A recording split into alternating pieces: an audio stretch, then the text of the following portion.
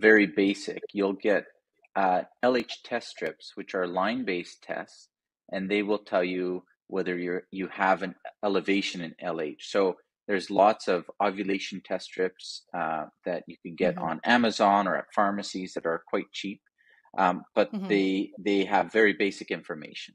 Basically, it's a user looking at the intensity of the line to decide whether that's a positive or a negative. But there is some subjectivity to that. Then you get to the Clear Blue monitor, and when we refer to qualitative, it would be this line-based test strip or the Clear Blue monitor's results, which give low, high, and peak. The high is when estrogen starts to go up, and the peak is when LH surges right before ovulation. So Mm-hmm. that is qualitative because there's no numbers involved. Whereas the new Okay. Mira monitor is quantitative, and there's a few other monitors out there that are also